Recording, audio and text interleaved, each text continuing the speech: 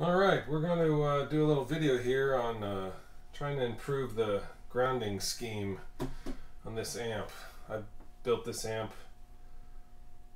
15 years ago and it's been various versions of it. I've modded it many times and done different things to it, and in its current state I didn't exactly get the grounding scheme how I wanted it, so it has hum, and I learned about some grounding schemes from Terry over at labelectronics, and I implemented it on another amp, and it seemed to quiet the amp quite a bit down, plus adding another little plate that I plan on adding.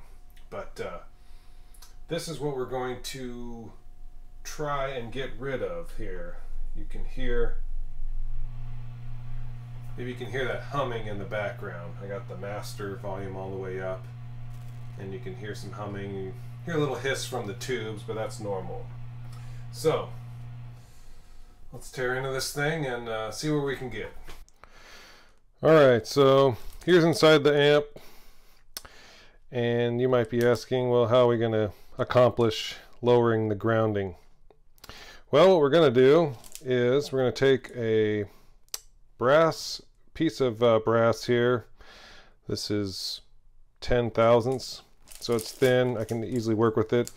We're going to cut it out and drill holes in it for all the potentiometers, and we're going to mount it along the side of the chassis here, across all on the same ground plane for the preamp section. And we're also going to tie in any of the power feeds for the preamp section to the same ground spot.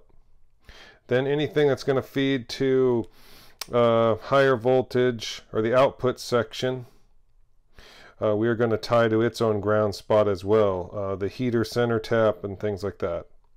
And just by doing that, it should lower the noise floor. So let's get to work updating this baby.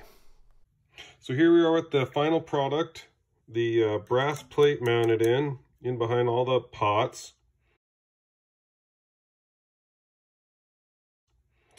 And all the grounds associated with the preamp circuit soldered to the plate.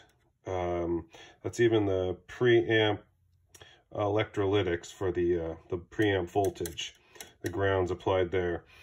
Then everything from the power amp section got routed over here to one common point. I sanded off some of the anodized coating on the chassis and soldered a connection directly to the chassis, and then ran all the output section and caps and everything associated with that, including the heater center taps for the filaments and the 1 ohm resistors here for the power tubes, so you can check bias current, and all to one location. And once again, this has been another success. We'll get to hear it after it's into the chassis, because when it's exposed like this, you do get some noise getting picked up. So we'll put it back in the chassis and fire it up. Alright, here we are with it all done, all put back together. Let's turn it up and see what we got.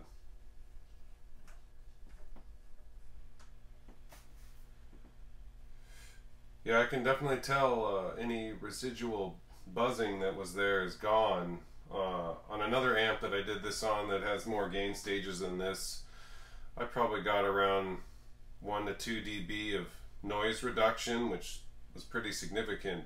This just has a slight tube hiss like you'd expect, and about what we set out to accomplish. We got it all done, so worked out well. You can do this to any amp. I'm going to be doing it to other ones, and hope this works out well for you.